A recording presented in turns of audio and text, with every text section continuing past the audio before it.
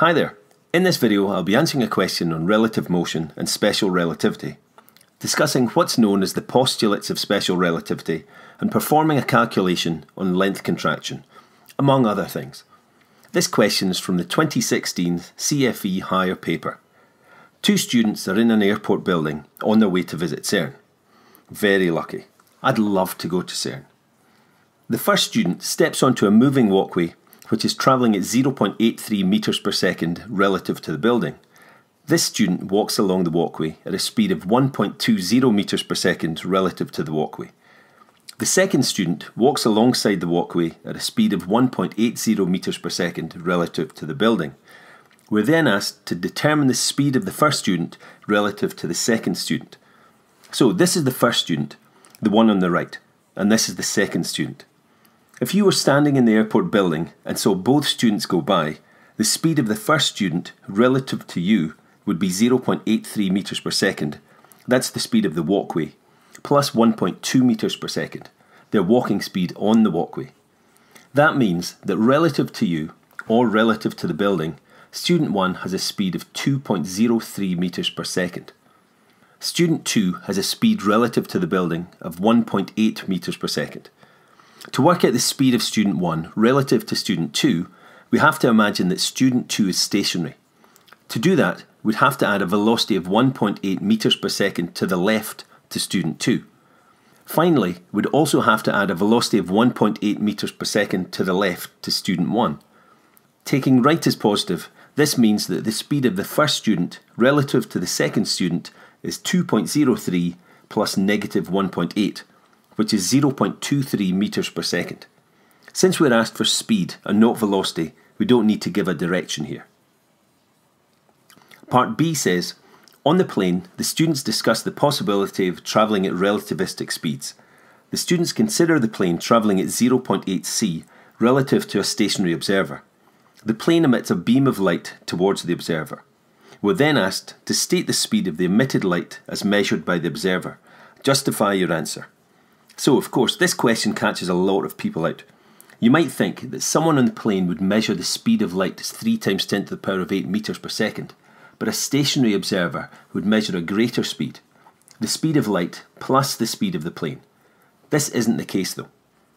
If you've watched this video, then you'll have heard me state the two postulates of special relativity. Firstly, that the laws of physics are the same in inertial reference frames, and secondly, that the speed of light in a vacuum is the same in inertial reference frames.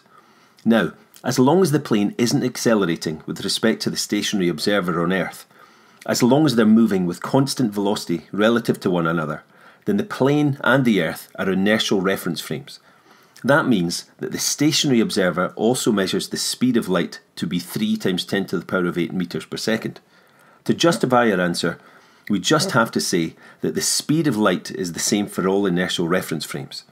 It sounds like a simple statement to make, but it has some far-out consequences.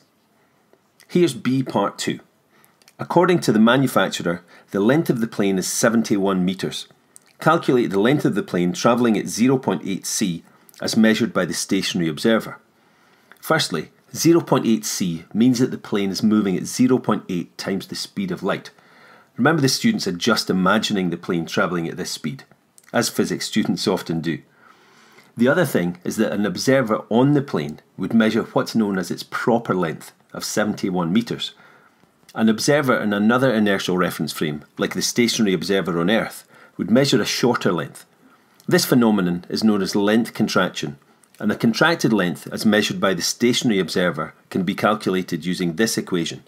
L dashed is the contracted length measured by an observer in a different inertial reference frame than the object being measured. L is the proper length measured by an observer in the same inertial reference frame as the object being measured. In other words, someone on the plane. V is the speed of the plane here, and c is the speed of light. In some questions, we might be told the actual speed of the object in metres per second, but since we're being given a fraction of the speed of light, then we can substitute this into the equation as v over c.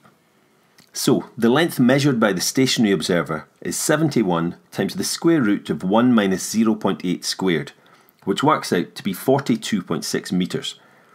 How the observer is going to measure this with a tape measure, I've no idea, but that's our answer. To two significant figures, that's 43 metres. Finally, this is B part 3. One of the students states that the clocks on board the plane will run slower when the plane's travelling at relativistic speeds. Explain whether or not this statement's correct. The student's talking about another consequence of special relativity known as time dilation, when time actually slows down in a moving inertial reference frame relative to a stationary observer.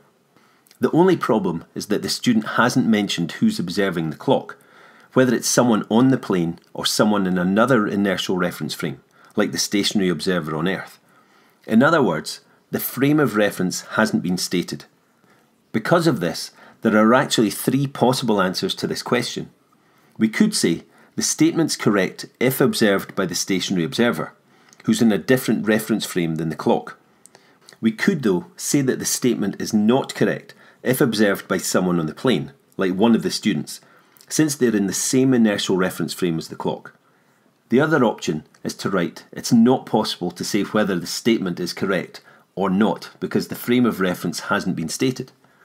This certainly is an odd question because it's not often that three seemingly different answers are all accepted. Still, if you've got a good grasp of special relativity, then you'll see why this is the case.